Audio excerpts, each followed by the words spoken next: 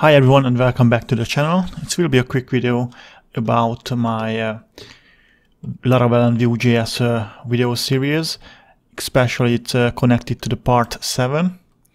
So in the part 7 I showed you how to loop through each of categories and subcategories with Blade, Laravel Blade, and with Vue.js as well, but I never deleted the Blade part, so I never find out there is a problem if you delete the Blade part from the code.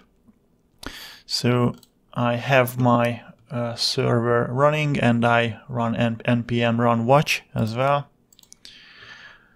So basically here is the code when we loop through each of the categories and subcategories in a Blade for each loop. Just close this up.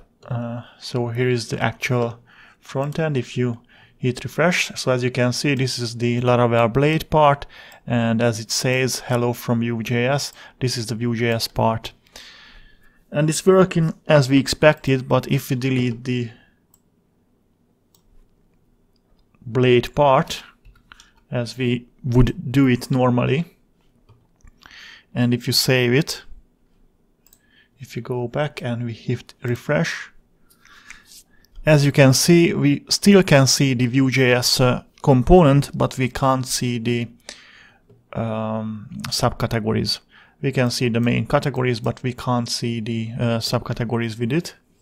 And the reason is called Laravel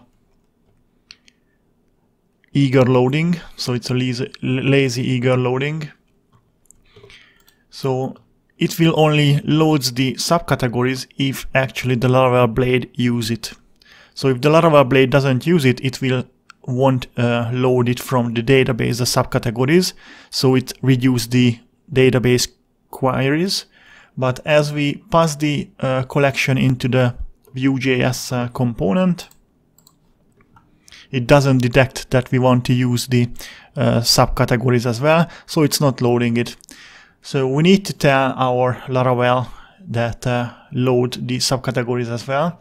So we have deleted the Blade for each part, for each loop part, and we need to go to the app, HTTP controllers and category controller, and this is where we load our categories to our category index.blade.php, and here is where we create our collection.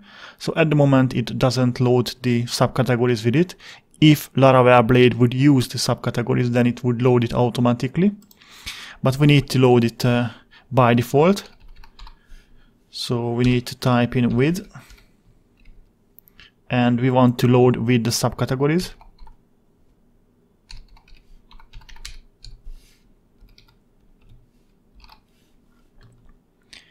So Laravel will know what we want to do because we did it in this category.php, the relationships.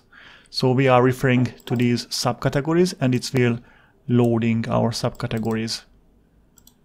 So that's why we need to use this. And I already have a typo. Subcategories. Right, so it's already saved. Let's go back to the front end. Hit refresh, and as you can see, the Vue.js is receiving the subcategories now as well. Okay, thanks for watching and hope it helps to you. Bye.